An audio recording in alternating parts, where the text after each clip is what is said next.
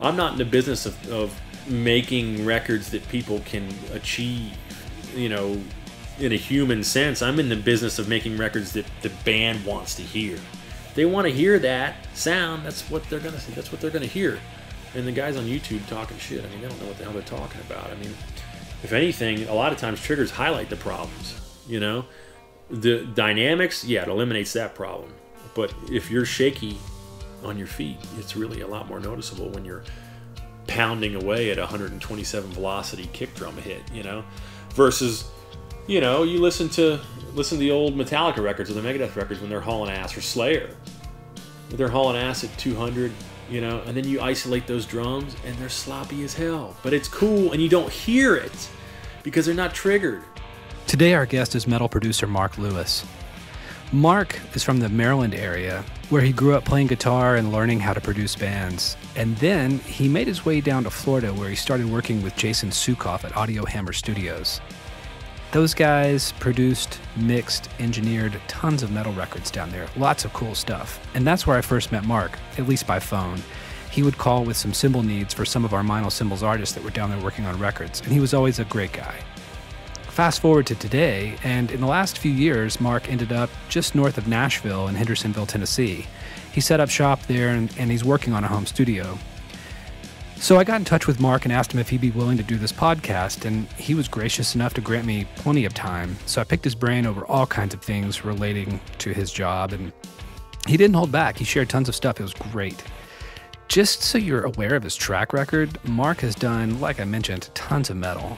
Bands such as Fallujah, Devil Driver, Cold Chamber, Cannibal Corpse, Whitechapel, Carnifex, the Black Dahlia Murder, Battlecross, 6 Feet Under, God Forbid, Unearthed, Scale the Summit, Devil Driver, Deicide, Char Walls of the Damned, Death Angel, Job for a Cowboy, Cataclysm, August Burns Red, Chimaira, Trivium. It just keeps going. The list just keeps going. The guy's done a ton, and he's going to keep doing a ton because he's a super cool dude. It's funny, though, because when you first meet him, and the guy's really tall, he's got arms like ham hocks. I mean, he's a big dude, and long hair, a lot of stubble on his face, and a good metal scowl when he's not actually smiling. And then when you say hello, man, the guy's really kind. Got a nice warm greeting, nice smile, just shakes your hand. Cool dude, and he'll sit down and share a lot of info with you. So I hope you guys enjoyed this podcast as much as I enjoyed actually doing the interview. And on to the podcast. I'd like to welcome everybody into the Meinl Radio podcast. Today we've got the modern day legendary metal producer Mark Lewis with us. All right, what's up, man? What's up, Mark? Thanks. I don't know about legendary, but thanks for the kind words. Come on, man. I heard about you long before I met you. All right, cool. All right. So we're going to get like the most important question out of the way first. Yeah. So I'm a history geek. Yeah, man. And you're from Maryland. Yep. So during the American Civil War, Maryland was neutral. It actually had sympathizers for both sides within the state. Mm-hmm. When Robert E. Lee marched up from the South, he told all his men, hey, play it cool, because we're in the state where they could swing either way. Right. Be on your best behavior. So as a native Marylander, if I said that right, how does like the state feel about their situation these days? Like when people think about like their connection to the past? Depends on where you're at, man, because, you know, where I grew up, it's Southern Maryland, and people, and maybe not here in Nashville so much, but people, like if I'm in the North, people think I have a Southern accent, and I don't know that I do, but there is an accent in Maryland, in Southern Maryland for sure, and it's very identifiable, and it's kind of to me where the South begins, but it's neutral. I mean, I get called a Yankee here, and I'm like, guys, I don't, you know, it's not really Yankee territory up there, but it's a weird thing because it's, you know, some people are very adamant about it. I think Maryland itself would consider itself a northern state, you know, but the history kind of says otherwise, you know. I mean, I think the principal of my high school, this is hilarious, considering that, you know, where it is located, he was a member of the Sons of Confederacy, and we used to see the principal of my high school walking around in a Confederate uniform at the state fair, and everybody was like, what the hell? But, you know, there's both there. I don't know. It's like one of those things, you know, it's well below the Mason-Dixon line where I grew up. So I have no idea, man. I really don't know, but I think that Maryland would prefer to not be included in the Confederate part of the history, but it sure seems Southern where I grew up. Yeah. No, it's funny. Like I said, I'm a geek, so when I sat down and was thinking, man, I need to ask him some questions. What do we talk about? And I thought, I got it. Yeah, well, and honestly, like, you could ask, like, the Periphery boys are from Maryland too, and once you kind of get above DC, man, there's no doubt in my mind that's Northern territory totally. to me. Yeah. But below DC, where I grew up, people talk differently. The food's different, the culture's different.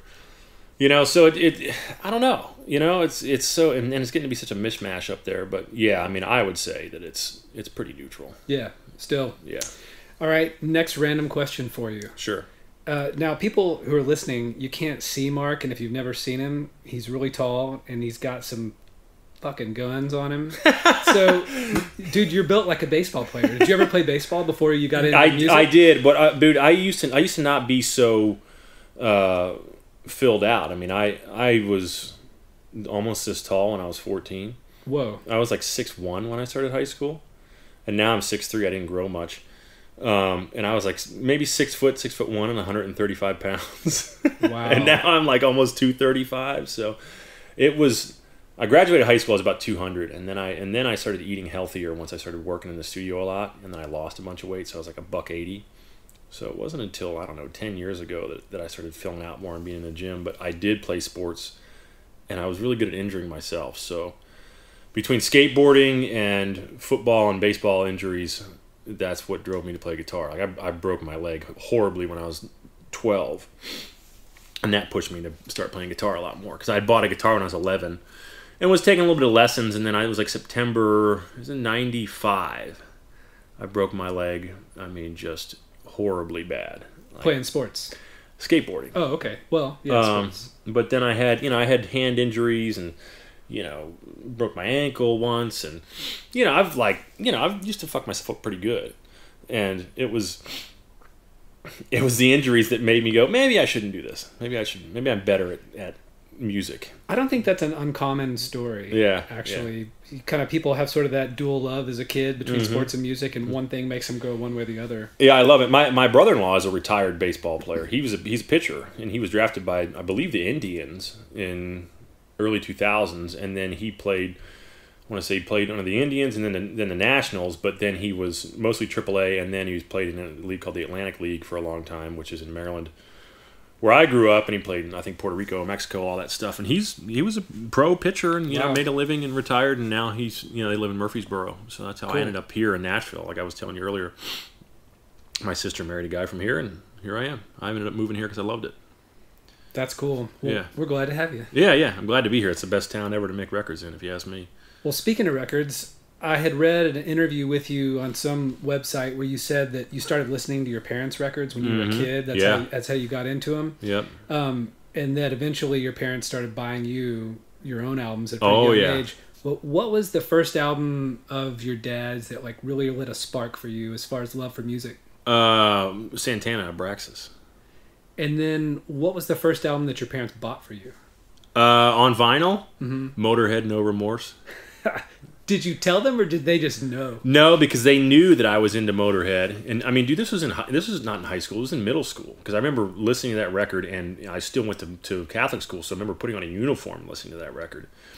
And I had started getting interested in vinyl because it was just cooler to me. I mean, I had CDs. I got a CD player in the early 90s like everybody else. And, it was like slowly phasing out cassettes. But then like my parents' vinyl was so much cooler to me. I remember listening to the Bee Gees and like anything that would make my dad's speakers move. It's just, you probably saw them in my house. It's those JBL 4311s that are sitting by all the vinyl. I grew up listening to music on those speakers, and it was... They have the big white cones, it looks like a giant NS-10, really, but it predated the NS-10. Anything that would make those speakers move, like, and sound big, I would want to put on.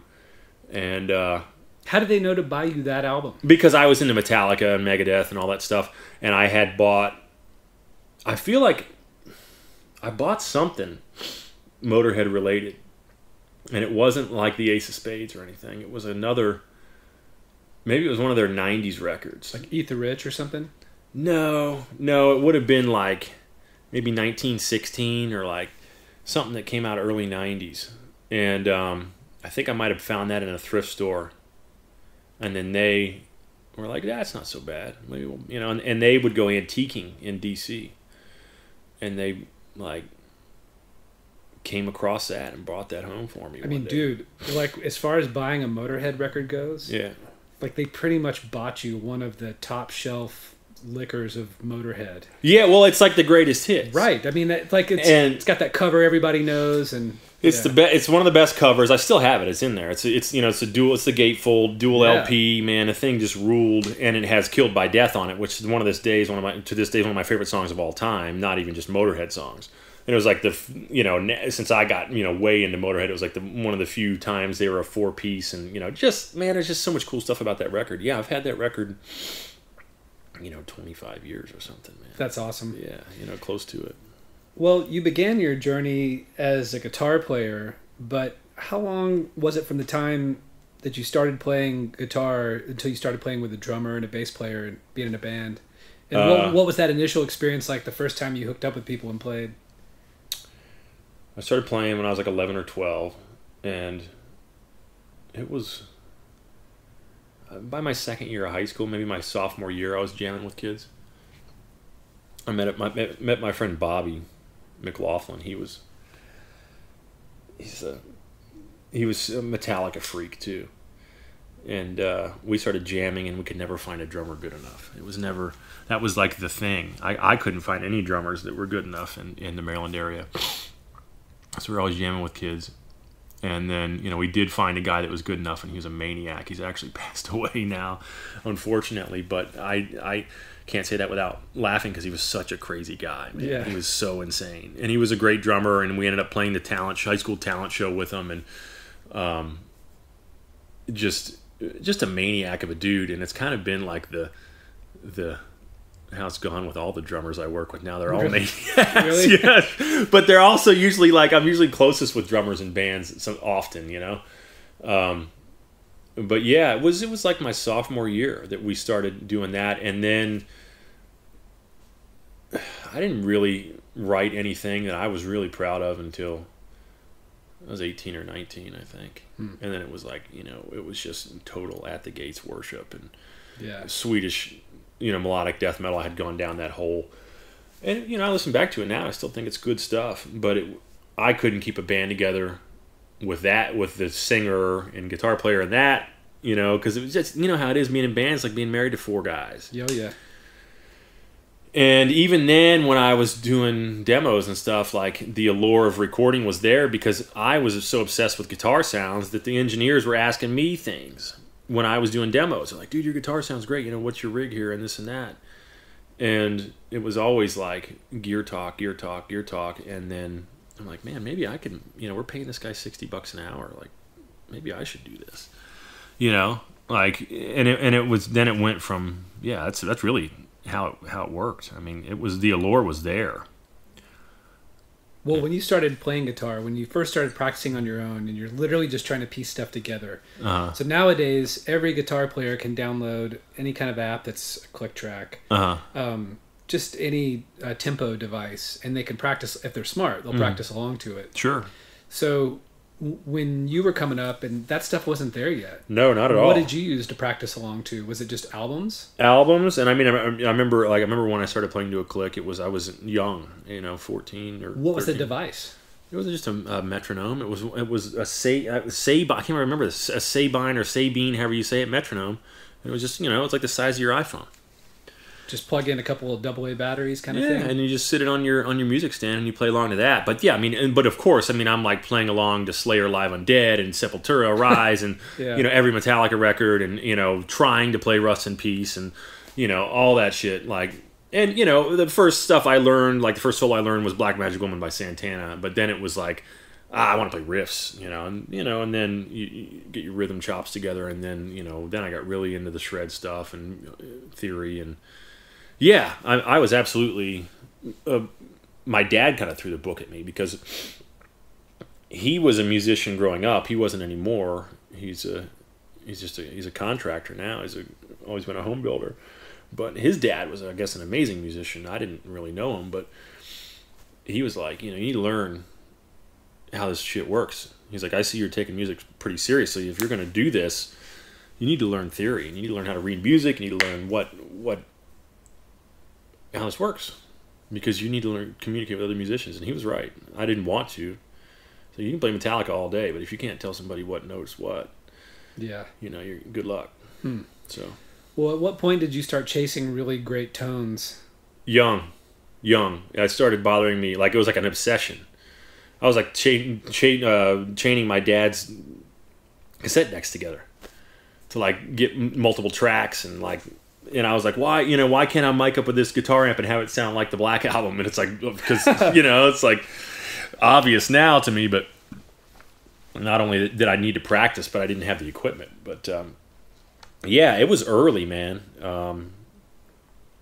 Yeah, kind of blanking on what I was going to say there, but early on, the bug hit you hard. Oh, for chasing tone, yeah, it was big. It was big because I had, I don't know. Everybody starts out with that, the crate GX15 or a PV Bandit or something like that. I had one of the crates, and then I got a Marshall Valve Estate, and then I got a 412. And then it's like, oh, well, I don't like the Marshall distortion as much, so I want to try a different distortion pedal. And it was back and forth and this and that. And then I got one of those Johnson Millennium heads, which is like, it was kind of like the rival to Line 6. Okay. But Digitech made it. It was just Digitech 2112 or 2120, whatever you call it, in an amp form, really. Huh. If I showed you the rack piece, you'd realize what it is. But they kind of put it into an amp form, and I thought it sounded much better than the Line 6 stuff. It sounded much more real. So that's when I started building rigs. I got that thing, and then I got a Mesa Boogie Tube power amp, and I'm in high school, like building these rigs and like saving up money, and it was constant. And then it was a tri-axis rig and a Mesa shit and Marshall shit, and it was just constant. Well, did you ever have what was the time when did you ever have to make a conscious decision between being a band guy and then moving over into engineering / producing? And yeah. What was that moment? Well, doing demos was one of them because people were always asking me for help with their guitar sounds. But really, I decided I went to Berkeley for 2 summers, and I didn't go. Well, I wasn't like a real Berkeley student. They had a summer program. It's like a 5 or 6 week program. And my best friend and I went at the time. I'm still one of my best buddies, and we went up there, and you just like get your ass kicked into being a musician. I mean, you have to audition, and it's all this pressure, and I took a recording class. I think both summers I was there, and the first time I was there, I took one. It's the first time I ever saw an SSL in person, and a big mixing console, and I'm like, man, this is amazing. And the funny thing is I got I think pretty much straight A's in that Berkeley stuff, but on that recording class I got a D because I missed a class or something. I don't remember missing it. Oh. Yeah. And I wasn't fucking off, because I didn't really fuck off there. Like, it was always like, how much can you play guitar in a day? And then maybe we'd go down to the river at night, but never when there was classes. It was never nothing that I would intentionally miss. And it was so funny because I think back on that now, and I'm like, man, that class was like the thing I looked forward to the most. And I don't remember how I missed one or if I got mismarked or something, but I still remember that, and it's so funny. But I think maybe that first time at Berkeley was what really bit me, and seeing that, and honestly, man, I felt more accomplished doing the recording, and I didn't feel responsible for all these other people to keep a band together. Obviously a lot of people do it, but I didn't have that luck. I never had the luck of finding 4 guys. So you liked the idea of being self-contained? Self-contained, and being such a gearhead, man. I was always kind of really just attracted to collecting gear and amassing things, and why do things sound a certain way, and you get a little bit more of a, I guess you can be more of a junkie for shock value when you're in recording. I mean, I guess if you're a touring guy, you get that every night, but like, it's these different experiences when you're making records to constantly, make these awesome things that you believe in, you know. Whereas when you're in a band, you're only making, you know, a record every 2 years, or you know, and it's a different experience, different attachments, you know. But it was just kind of where my brain went, you know. It's like what I wanted to do. Well, how did you end up going from Maryland all the way down to Florida to work with Jason Sukoff? Full Sail. So you went down to Full Sail? Yeah, and not to badmouth it, but it was a grave mistake educationally. I wouldn't recommend it to anybody. What was not cool about it? I just felt like Billy Madison. They're like, yo, this is an SM57. I'm like, yeah, no shit. Like, what are we here to do? We're going to learn how to record, or it's like, but I guess, you know, I'm forgetting that people didn't know this stuff. And it just doesn't seem like to me that if that's where you're starting for school, I'm not sure that recording is going to be your destination.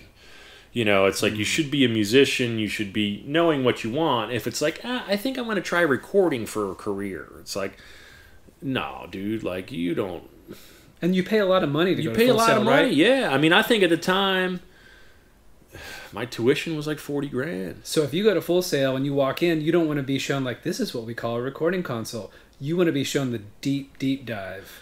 Me, yeah. I mean, that's where I was. But you'd think that's what it would be. You would think that's what it would be, and you don't get to that until month 9.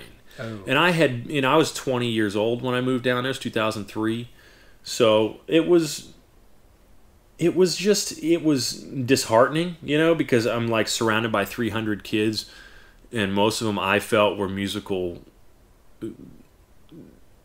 you know, what's the word? Just completely new. A lot of them didn't play instruments or anything, and there's like 4 or 5 of us that were musicians, and I think, you know, a lot of those guys are still working today. How in the hell did all those other kids end up at Full Sail? Right? Yeah, and I'm sitting here. I had done 4 semesters of advanced theory and had done, you know, two years of high school theory before that, and then I go to musicianship class, you know, I think in month 3, and they're like do re mi shit, and I'm just like I pulled the teacher aside. I'm like, hey, yo, man, like I'm kind of way past this, and he's like, you can take the test. I took it the next day and got 100%, and it was, I'm not even bragging about it. It was a joke. Yeah. But you know, the months 9 through 12 at that school, they were cool. You know, we were working on SSLs and Amex and stuff like that.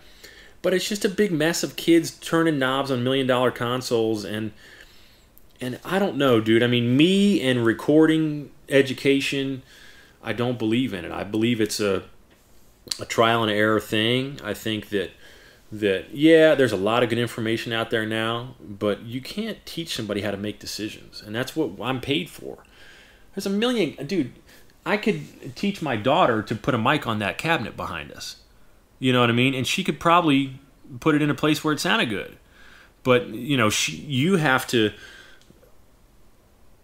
make the decisions, and you have to know, number one, you know, what the band wants and how to deal with people and all these other things. And I just don't think it's a teachable art, you know?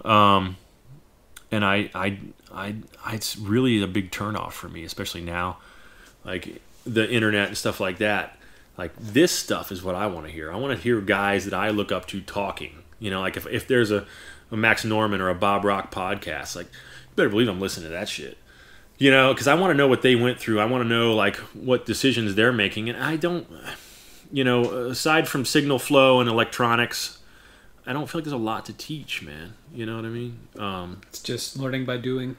Yeah, learning by doing and screwing up. And that's why you don't charge a lot when you're new. You say, come in, let me do your song for free. And you know, if somebody's expecting a hit, you know, they're crazy. But, you know, I didn't make any money when I started this, neither did Jason. So how did you meet Jason? I think a friend of mine at Full Sail was talking about this guy in Orlando that had a metal studio. And I believe I think that's what happened. And I emailed Jason. Somebody told me about him. I think it was my friend Josh told me about him. And I emailed him, and it was like, hey, dude, I'm into metal. I go to Full Sail. I play guitar. You know, we both play. Like, he had a website, I remember, and he's like, he's a bunch of 7 strings all over his website. I was like, I got a 7 string, and you know, just nerdy shit, you know. And he wrote me back the next day. He's like, hey, man, sounds cool. Come down, hang out. I need some help. Wow. So, like, he got right back to me, and I went down there, and I met his brother Jordan, who's like, he's a hip-hop producer now, big-time guy. And he was an incredible drummer, and Jason was, like, there, you know, in his fucking chair with the fucking, you know, Ibanez Universe strapped on. He's like, let's fucking jam, man. First time I ever met him. It wasn't even like anything. I walk in his studio and he's like, let's jam. We jammed.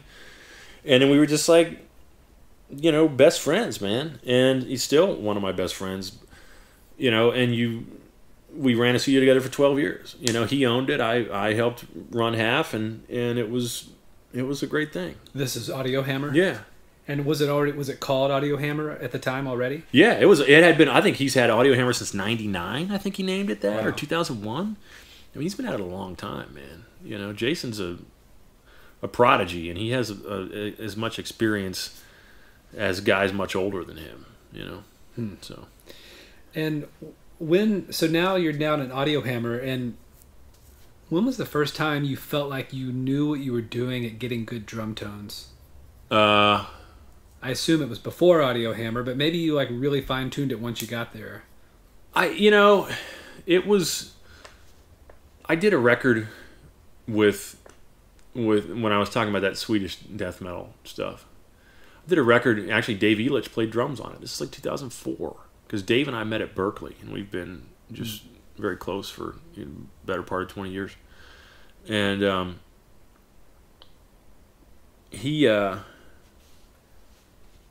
he came out and did the drums on that, and that was a good one. That was like, I felt like I was kind of getting lucky, but I also kind of knew what I wanted. I wasn't great at drum tuning yet, and yeah, it was probably sometime in early Audio Hammer. I mean, like when we did Bury Your Dead, Beauty and the Breakdown. Mark Castillo? Yeah. Meinl, he used to be a Meinl guy. Yeah. There's Meinl's on that record. Okay. I'm pretty damn sure. Nice dude. It's like a mixture of Meinl's and Zildjian's, I think. It's whatever we had laying around. Yeah, sure. But it was. And by the way, for people who are listening, that's the way it goes in the studio. Yeah. Just because a guy's endorsed doesn't mean that's what he's going to play on the album. It's always a mix, man, and you know, it's very rare that somebody doesn't understand that. But yeah, I mean, I got everything in here, but yeah, that record was the one. But it was also great drummer, great room, great songs. Yeah. You know, and Jason, I was like 22 when we made that record. I think Jason was 25 or something. Yeah, Jason would have been 25. I would have been 22. And I remember we hearing the songs, and we're just like, this might be cool. The song's kind of boring. And then we got the drums done. We're like, oh my God, this is incredible. Mark did the drums, I think, in 7 hours on that record. Like nothing we've ever done before. Wow. We got the drums tuned up. It was at Morris Sound, which is, you know, rest in peace, really. That's in Tampa? Yeah, it's in Tampa, which it's gone. Well, it's owned by the Trans-Siberian Orchestra guys, and I don't know what kind of condition it's in. Now, that's the old, like, death metal, like... That's the Mecca. That's the Hall of Fame. It's the Mecca. But the thing about that studio is, I mean, Jim and Tom Morris... Tom's like a... not to get too sidetracked, but Tom, I want to say he was a chemical engineer or some sort of, like, really, you know, smart dude, you know. And I think he made some money young and got paid off an invention or something. I don't remember. I could be speaking out my ass. But that's how they opened that facility. And Morris Sound was not some small thing. I mean, you could fit an orchestra in the A room there. Is that the same Morris that now owns the tracking room, basically, up in Nashville? Because it's called Morris. Anyway. No, they have another studio. They sold it to the Trans-Siberian Orchestra guys, and now they have another studio, I think, in downtown Tampa, and it's gorgeous. It's in an old bank. All right, I'm going to metal trivia geek out for a second. Yeah. Is one of the guys from Trans-Siberian, was he in Sabotage? Yeah. Yes, I think it was Oliva, John Oliva, right? The guitar, John or Chris Oliva, well, either one of them. The guitar player.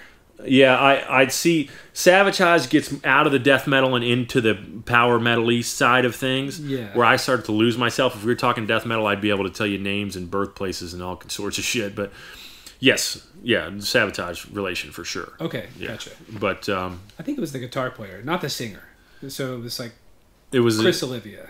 Yeah, it was Chris. I don't know. They're all involved. Cool. They're not. Yeah. Either way, I mean, I know that is definitely accurate. But yeah, no. But back to the drum sounds. I mean, that was when I started getting real comfortable. My early 20s, and I was tuning the drums then and I wasn't even super great at it then. And then I was tuning stuff, and I started getting real burnout on it when Jason and I were kind of splitting off and doing our own things. And that's when I started hiring techs a long time ago. Just to save you time and headache? Yeah, man. It's just like it got to the point where I was, going insane, running back and forth from the control room to the drum room and just losing my shit tuning toms. And I was like, okay, I'm hiring somebody. And yeah, do I like cutting that check? No. But do I like how it sounds when it's done? Because I can sit in there and tell them what I want. Yeah. Oh, dude, I get it. When I first moved to Los Angeles in my early 20s, I made a side hustle just tune in for engineers on the side. They'd pay me $100 to go in for a few hours and be that guy sitting in the room while they sat behind the console. And it's huge, man. And there is engineers that do it, and there's engineers that are great at tuning. And I don't have the patience for it anymore. I want to sit in there and I want to hear that lug being turned on the mic. And I'm just fanatical about it. I mean, this 14-inch Yamaha that's sitting here. I mean, we spent almost 2 days getting that thing tuned right on the Havoc record. And, you just... So I know that you have drums that you bring into sessions, because I've been into one of your sessions before when Naveen was playing with Whitechapel. Yeah. And you had your kit set up. So I guess along the way, from the time you started at Audio Hammer up till having your own drums, it's been a mishmash where maybe a guy brings in his own kit. Yeah. How often did you encounter drummers that didn't have a clue about how to make their kit sound good? Oh, it was often. And it's funny, it's almost like a reward, because when you're first starting, you end up playing with recording guys that are kind of on your level of skill. So you end up kind of recording guys that aren't so great, that don't know what they're doing. And now as you get better, you end up recording guys that are better. But yeah, it was often. And I feel like it's gotten better now, but still a lot of drummers don't know how to tune, and a lot of them don't know how to hit. And I'm not even a drummer. And I'm like, dude, look, I got to stop a take. It's like, you need to be hitting that snare in the center of the drum. When you say hit, you're talking about consistency of volume and tone. Yeah, volume and tone, and even where they're striking the drum. It's like vibrato on a guitar player. It's like when I say a guy has a good wrist, it's like, there's guys that just have that great wrist. They got that snap, like Elich being one of them. Naveen, incredible tone. Ben Harkleroad was in Chapel, or Alex Rudinger. Mark Castillo. I mean, I could go on and on. I mean, I have so many guys. Kevin Talley, and it's you can listen to these drummers and almost who's playing by the way the drums stroke. The way the drum is stricken, or whatever the word is, and I just hear it. You know what I mean? And like I remember having to tell guys, still having to tell guys, if you're not hitting that drum in the center, or you're not, I need a better rim shot from you, or whatever. And I'm not even a drummer, So. And so, when was the first time you moved from straight engineering into a producer role? Early. I was not. It was never anything I adopted. The bands did that for me. I never said I'm going to be a producer on this record. It was like the first time I think anybody really gave me a co-production role was Seamless in 2005 or 6. Derek Kurzweil? Derek Kurzweil, incredible drummer. Meinl guy too. Derek Kurzweil and Jesse Leach and Pete Cortez and Jeff... oh my God, I can't remember his last name. He's just the best dude ever. Jeff played bass. Jeff Foltz. And... yeah, man, I was young, 21 or 2, and I was working for Jason, and we were all under the same management. I wasn't. I was working for Jason. Jason was under the same management as Seamless, and Jason was involved in the record, but he was busy, and they wanted to record at Longview Farms in Mass. Long story short, I go up there. I spend a couple weeks up there, and beautiful studio, and... just got very hands-on. It was like my opinions mattered to them, which was cool. And then I got the record credits, and I was a co-producer. I'm like, okay, I guess I'm a co-producer now, So you just found yourself offering input, and they listened and implemented some of what you... They asked, they asked, okay. And it was... Because I didn't feel like I was in a point then where I was able to offer it. And then the other guys that really pushed for me to be producer was Black Dahlia Murder. They were like... they pushed me to say, dude, you've produced our record. It wasn't me saying I want to produce it. It was like, you guys, and I got lucky in that sense. That's why I feel like guys have to earn it. And not everybody takes the same journey. Obviously, some guys are born to be producers, and I was kind of. It was a slower thing for me, I guess. No, I wouldn't say slow, but I was just like, all I want to do is make shit sound good. I'm a musician, and then people are like, "Oh, you're the producer now." I'm like, "Oh, okay," So obviously that comes with Tidal first, where you just one day look at the album comes out and you see your name on there. Mm-hmm. Yeah. At what point did that start to come with like extra pay from the record label? Did you have to start asking at that point for it? Yes. And I had to get management and, all that stuff. And, Jason and I got involved in a situation a long time ago under some management that was like almost a mafia situation. And I wouldn't say that, but it was like Jason was the senior and I was the lesser. And Jason didn't see it that way, but we didn't want to rock the boat. And, there was another producer that was under the same management. And I was kind of like throwing these scraps and things like that, and that's fine. Whatever. It was what it was. But there's a pecking order that people don't want to see disturbed, and I guess I'm a crotchety old man sometimes too, and I get the same way. But it was like 2009, 10, where I started feeling like I was actually getting paid. It was a good 5 or 6 years of working your way up? Working my way up and not having any money. And it doesn't seem like a lot now, but it seemed like forever then. I mean, dude, it was, there was no weddings, graduations, birthdays that I went to. It was like, I'm in the studio for 6 months at a time, no days off. And now I'm working 8 or 10 hour days, 12-hour days. I'm not 24 hours in the fucking in the control room anymore. But then it was... it was 6 very long years. So while you're doing all those massive amounts of hours, this makes me think of something you said earlier, which made me laugh on the inside. You said being in the studio all the time got you to eat healthy. And I thought, oh my God, that's completely the opposite of what most dudes do. Yeah, but I'm sensitive to that stuff. Okay. And I totally agree with you. And it's funny. I feel like it's changing now because a lot of guys in bands are like fit. Like even 10 years ago, nobody in bands worked out, and now everybody's like, "Hey man, do you work out?" And I'm like, "Fuck yeah, I work out." Like like we'll work out when we make this record. Whereas before, it was like I saw it change. I feel like it started changing with bands got health minded and whatever, and I don't know why that is, but I think just more information that's out there. Yeah, but I'm just sensitive to food, man. I'm sensitive to what I eat, and if I eat bad, I feel like crap, and then I don't focus, and I'm just I'm a typical artist mind. Like I'm bad at focusing and bad at organization, and so if I have my food done and I have my day laid out in that sense, it's a lot less likely that I'm gonna waste an hour doing something stupid, or go eat the wrong thing and fall asleep in the chair.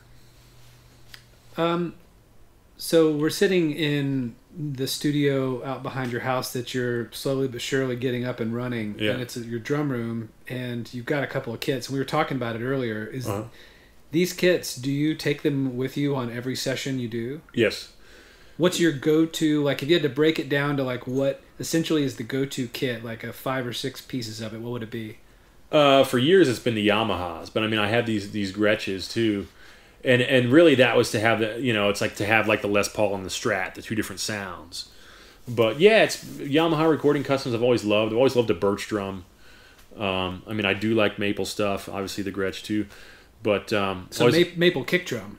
Maple kick. Well, yeah, what's funny is I don't care for the Yamaha kicks as much, but the toms are unbelievable. The Gretsch toms aren't everybody's cup of tea. They're a lot, they're a lot more vintage sounding.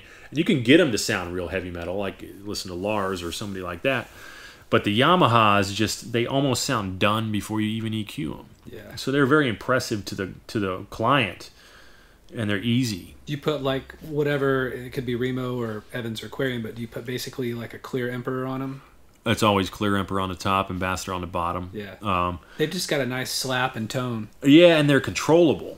whereas, you just have a lot more to go on. And then, like I have the old bell brass here, and I have a couple other brass snares, but those are usually like controlled sound on the top, or if the drum's thicker, I'll use like that Drumcraft is a 6mm shell instead of a 3. I use an Ambassador coated on the top of that, and it doesn't.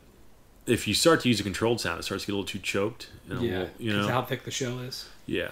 And so you use a thinner shell, and you get a lot of snap. And there's also flange hoops on that drum. I had die cast on it, and it killed the attack a little bit. But then you have to have the die cast on the bell brass. Things like that. You just got to find it. You know how it is. Yeah. So. You've recorded some total Speed Demon drummers. Are triggers a requirement for capturing even sounds with Speed Demon guys? On the kicks, yeah. Especially, if they're doing double strokes or something like that, forget it. You're capturing a performance at that point where you just want to preserve the rhythm. Hopefully, if they don't need editing. But then it could be like Havoc. Pete just came in here and murdered it on a 14x24 vintage Gretsch kick, and it was like, we'll probably use a lot of the real kick sound on the record. And, but he's not playing much above 200 on the kicks, maybe some spots. But when the guys are like 230 and 40, dude, yeah. So what do you have to say to all the naysayers out there that talk shit about guys that have to use triggers? That have to use triggers? Show me a guy that does it without them. And show me how it sounds. It's the sound the band's after. I'm not in the business of making records that people can achieve, in a human sense. I'm in the business of making records that the band wants to hear. They want to hear that sound. That's what they're gonna say. That's what they're gonna hear. And the guys on YouTube talking shit, they don't know what the hell they're talking about. If anything, a lot of times triggers highlight the problems. The dynamics, it eliminates that problem. But if you're shaky on your feet, it's really a lot more noticeable when you're pounding away at a 127 velocity kick drum hit, versus, you listen to the old Metallica records or the Megadeth records when they're hauling ass, or Slayer. They're hauling ass at 200, and then you isolate those drums and they're sloppy as hell. But it's cool, and you don't hear it because they're not triggered. Dude, I was listening the other day to Rain and Blood because my daughter was asking me, she's 11, and she was saying, hey, what's the record that really you knew for the first time it offended your mom and dad? Oh, and yeah. I went, oh, shit, that's easy. And So I played Angel of Death for her. Yeah. And it gets to the classic breakdown in the middle where Dave Lombardo does his double kick thing, and then Tom's over it. And when you listen to that double kick thing, it's uneven in terms of consistency of sound. Yeah. It's clearly it wasn't triggered. Yeah. But yeah, I guess the triggers now offset what would have been considered an issue. Yeah, it's a give or take. I just the guys that knock on triggers. Okay, does it even out dynamics? Yes, but does it? It's not cheating in any sense, because you end up with a whole new set of problems with the ones you wipe away. Yeah. And so the main goal is consistency of sound, and then the drummer better have his act together so that all those other new sets of problems don't show themselves. Yeah, and obviously we can edit stuff too, but yeah, it's a necessary evil, but at the same time, with the exception of the kick drums, and even with the kick drums, a lot of times I'm triggering kicks, and then my assistant, mix guy John, he will go through with a fine-tooth comb through the kicks and lay things in specific velocities, because we don't want the double kicks pounding at 240. We want them pulled back because we know that's how it sounds. It's going to sound more realistic that way. And then the hands, it's like, man, maybe we iron out some of the rim shots, but if I'm laying triggers, I don't want anybody to know I'm laying triggers on the hands. In 2008 or 9, you can listen back to my records when it's obviously we had all just gotten a sound replacer, and it's like go go go go go go, like the rim shot on a fill or whatever. But nowadays, dude, we're so meticulous about preserving dynamics. And when I'm producing, I want to get the most velocity and the most big performance out of the guys, so we don't have to trigger. And if we do have to trigger, it's undetectable. Yeah. That's the thing. To me, it's so distracting. I'm extremely sensitive to it. I have a lot of friends in the business, even that are drummers. And I'm like, man, doesn't that bother you that snare sounds like it's a machine gun? They're like, I don't even notice. I'm like, God, it drives me nuts. Yeah. You know, so, you know, I just pay attention to the dynamics. It's critical. It's critical to me. But the guys that hate on them, I don't know, man. Those internet shit talkers, man. Like, find something else better to do. Right. You know. So, we mentioned this. I asked you this briefly before we got going on this, but I want to ask for the sake of our listeners. You mentioned that you've had to ghost drummers before. Sure. And for if you guys don't know what I mean, when I say ghost a drummer, I mean you think that this one guy in the band played on the record, but maybe he just, for whatever reason, wasn't up to it for what was needed. So you bring in an outside guy to play drums on the album. My question is, how does that situation go over with everybody? Like, is it usually cool? Is it tense? Does the drummer that's being replaced for the album, does he stick around and watch? Yeah, it's never been a big blowout. It's always been, oh, I don't think I'm playing this very well. Is it so? It's something sometimes that occurs while the album's underway. Yeah, It's always been like that. Oh, okay, cool. It's been a long time since I've had to, because we've figured out ways to get it done, and also drummers have gotten better, man. Like they, you know, us over editing records in the early 2000s really. Now these kids think that drummers actually played that stuff, and now they're coming in and actually playing the stuff. So you guys had a hand in up in the game of drummer skills. I would have to say so, because now I'm at the point where I'm not editing as much anymore. Like, I want to keep it loose. So have you ever kind of like lifted up the curtain for these guys that grew up on the albums you made, and they're like, wait a minute. Yeah. So I learned all this stuff thinking that was like a real human? Yeah. Oh, totally. Wow. I mean, because there's the generation gap. I mean, I'm 36, and there's kids, you know, I mean, I wouldn't even say kids. I mean, you look at somebody like Alex Rudinger, and he's a dear friend. He will, oh, dude, I can't believe you did this record, and, you know, that record changed my life. And I'm like, dude, that's all those drums are fake, dude, you know, or whatever. And he's like, no way. Wow. And I'm like, dude, you play that in your sleep, you know? And a lot of guys that are a little bit younger, there was the monsters that are my age or older that can play this stuff, but there's a lot of guys that just got the shit edited out of them. And that was what had to be done for the record. And now, especially, like, dude, it's so rare nowadays that I have drummers that come in that can't cut it.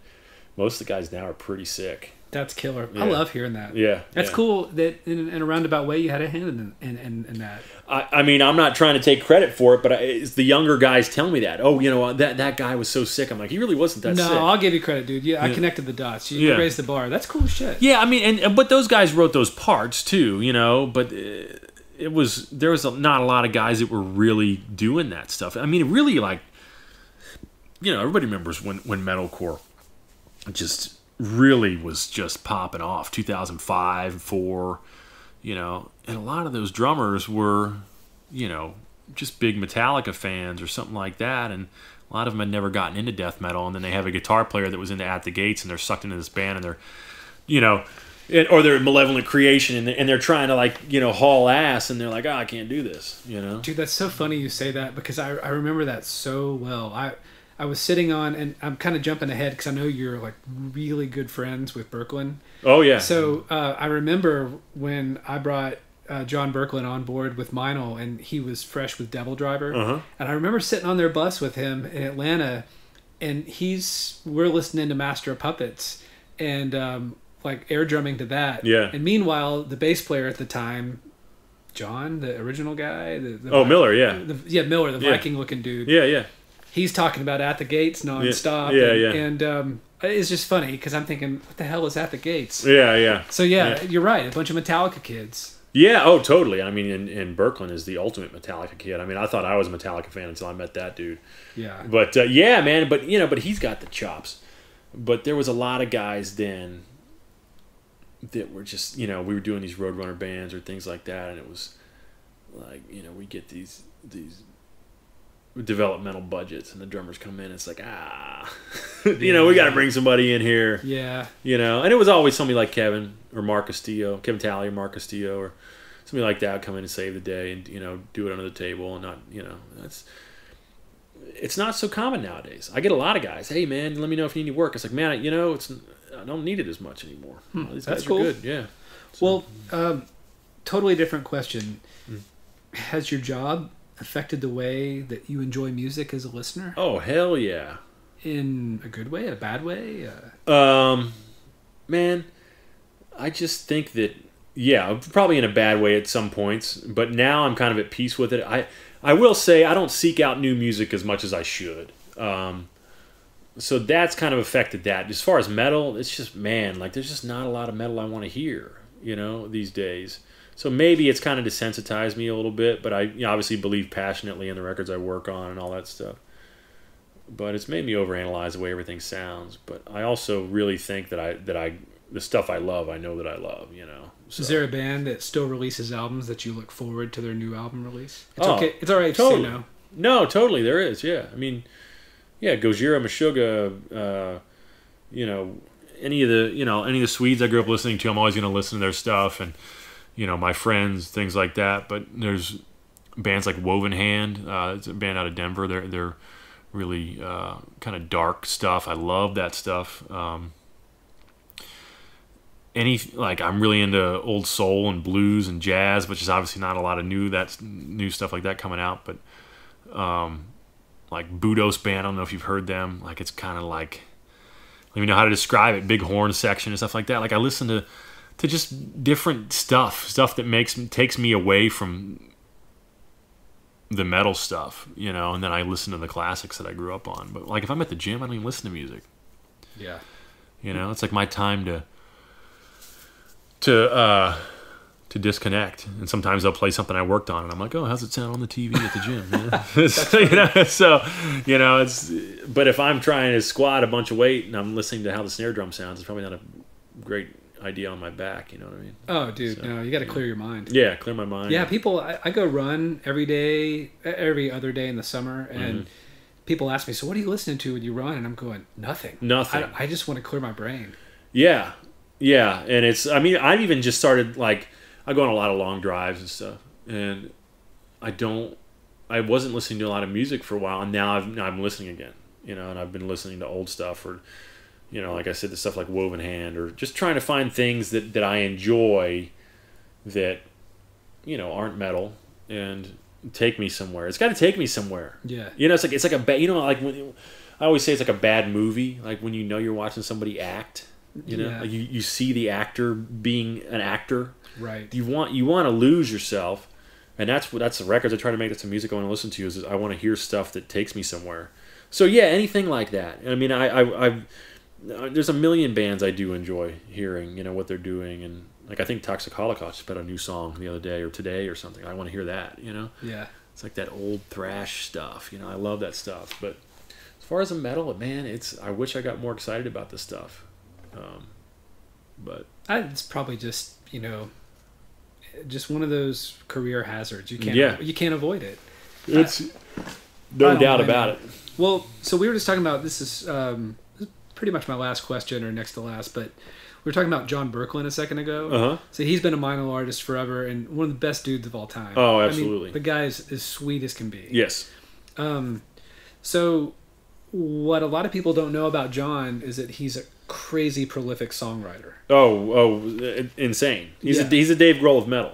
Right. That guy's written more stuff for Devil Driver. For Bad Wolves. He's a mind that people don't understand. And yeah, we could do a whole podcast on John and stories on John. I mean, I love him to death. I mean, him and I are the best of friends and the worst of friends. I mean, like, we really are, because him and I can fight and then just be best friends after. Like, he gets it, and he has a vision, and that's an awesome thing about John and guys like John, is he has to know what happens if. He has to write the song. He has to try the producer. He has to try the other drum or the other whatever. And he's always been like that, man. I mean, we've been working together for 15 years almost. Well, that's my question about John. So a guy like him, how often do you come across drummers who are way more integral to everything with the band than just being the drummer? Not often, man. I mean, dude, he's so in tune with it, He's almost an idiot savant musically, like not idiot in a bad way, but he's oblivious to things like gear and like whatever it may be, but his big picture mind is huge. I mean, he could be a brilliant producer, but he doesn't have the patience for it, you know? Yeah. So he, you know, guys like that are strange, man, and they're identifiable personalities. You know, you start to put personalities in compartments, you know, because a lot of guys are similar people. And he just got that alpha thing, and you don't see it a lot. You don't see a lot of drummers that are capable of that, you know, especially that level of songwriting. I mean, you see a guy like Lars, who's this big mastermind, but Lars isn't a guitar riff guy. Lars doesn't play 80% of the guitars, bass, and all the drums on the record. Yeah. You know, but it's, I don't know. I mean, John's just yeah, he's definitely a rare case. I'm trying to think of who else is like. Steve from Deicide is like that. Steve Vashine from Deicide. He's a writer like that. Or Charlie Benante from Anthrax. Plays a lot of guitar, Charlie. Yeah, he writes a lot of stuff. Well, it's interesting because, so you said there's not a lot of guys like that, and I totally get it. Yet earlier you said you tend to gravitate personally towards drummers. I do. What is it about drummers? I don't know, man. Maybe because we spend so much time going crazy together. But, you know, it's not that I, you know, I mean, some of my, you know, dearest friends are guitar players because that's the language I speak. But something about drummers, you know, it's funny, like, you know, like you're talking about how close I am with John or Ben Harkleroad and I, or, you know, guys like that, like, I don't know, man. Maybe we're just weirdos. We're just hilarious, you know, dumb people. Yeah. You know? That's cool. But drummers also drive me absolutely insane, too, you know, so. Well, last question. Yeah. What are you working on right now, and what comes right after that? Havoc right now, and it's almost done. It sounds great. Really, really killer record. And then I got to do some Whitechapel acoustic stuff, which should be cool. I know that sounds weird, but it sounds totally weird. It's going to be very cool. I don't even know if I'm supposed to say that, but I don't think they'll care. I did Nile before this, which came out just really cool. I don't think they've ever sounded like this. I know they haven't ever sounded like this. I mean, and then, man, I got a couple Australian boys knocking at my door for the fall, which I can't say yet. And then I got to finish up. I mean, there's a ton of stuff on the books, but I got to finish up some stuff for a very affluent software company that people will be very excited about. So you're booked until when that you know of right now?